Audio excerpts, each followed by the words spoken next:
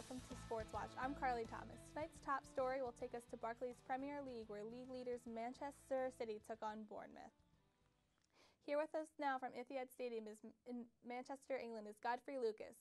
Godffrey, how did Manchester City fare in today's game? Well, Carly, it's all smiles here today at the Etihad as City went on to defeat Bournemouth by the score of 5-1. There were a lot of questions going into this game, primarily due to the fact that City's two star players, who are David Silva and Sergio Aguero, were out with injuries.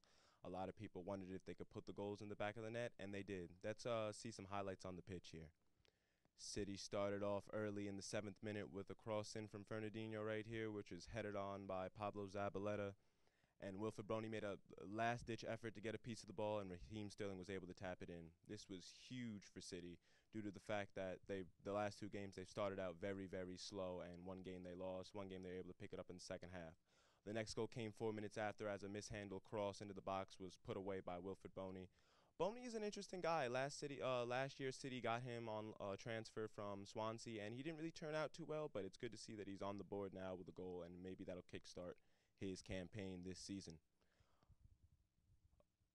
The final goal here, which really turned the momentum of this game, came from a beautiful ball played in from Kevin De Bruyne, and Raheem Sterling was able to juke two defenders and slot it away into the bottom corner.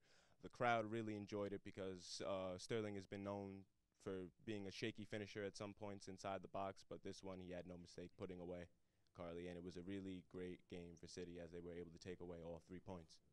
So Godffrey, how do you think the team will benefit from this result? The team really needed this win. It was very important for them because it showed the squad that they were able to do it without their two star players, and that they were able to have enough service to score goals and be active on the ball. Guys like Kevin De Bruyne, Yaya Toure, Raheem Sterling, and Wilfred Boney, who we saw in the highlights, were able to really put goals into the back of the net and help the squad. Next week, they'll be looking to make it 3 straight as they face off with Manchester United in the 170th edition of the Manchester Derby, and I think that they can pull through. Thanks, Godffrey. Coming up, we will be discussing the opening night in the NBA. Stay tuned.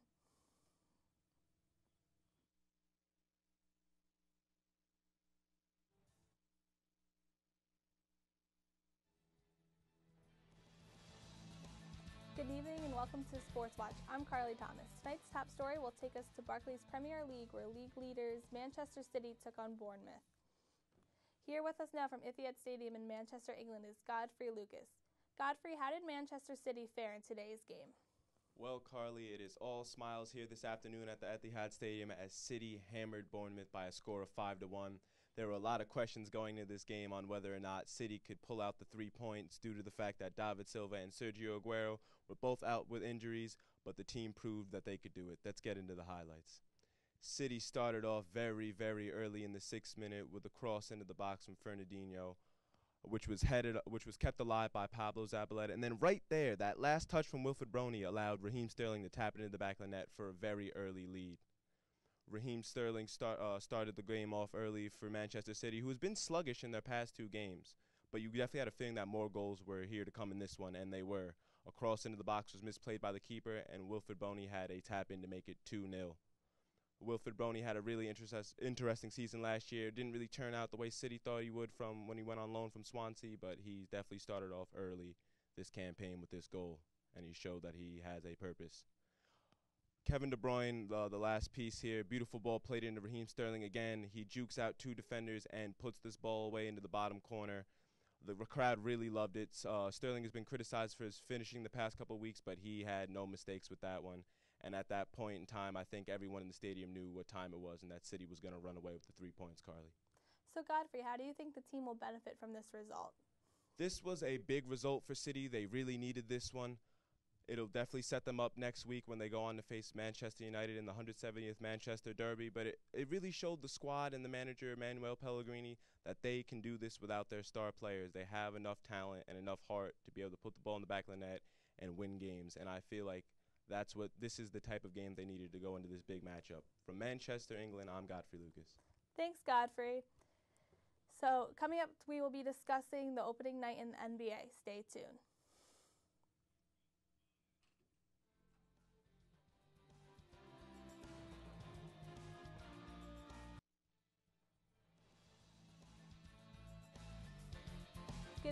welcome to Sports Watch. I'm Carly Thomas. Tonight's top story will take us to Barclays Premier League, where league leaders Manchester City took on Bournemouth. Here with us now from Etihad Stadium in Manchester, England, is Godffrey Lucas. Godffrey, how did Manchester City fare in today's game? Well, Carly, it is all smiles around here on the around the stadium, as Manchester City went on to beat Bournemouth by a score of 5-1. Without their star players, David Silva and Aguero, who many people were concerned about because they felt that City wouldn't be able to get the 3 points that they got today, but they ended up proving them wrong and putting a lot of goals on the board. Let's look at the highlights. Starting off early in the 7th minute, there was a cross put into the box, which was kept alive by Pablo Zabaleta with a header. Then right there, Boney makes a last-ditch effort to get to the ball, and he gets a piece of it, and Raheem Sterling is on the end of it to put it away and put Manchester City up early, which was a huge bonus for them because in their last 2 games they had very sluggish starts.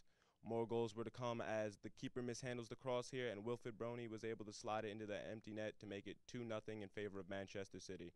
This was a great goal for Boney due to the fact that last year he really didn't turn out the way he was supposed to, as City got him on transfer from Swansea, but maybe this goal will kickstart his campaign this season. And the final dagger here was a beautiful ball played in by Raheem Sterling, who was able to fake out right here, fake out 2 defenders and slot this into the bottom corner. The crowd really got up and roared for that one. That was the second one of the day, and you really had a feeling at that point in time that City was going to move on with Sterling's finishing capabilities at that point, Carly.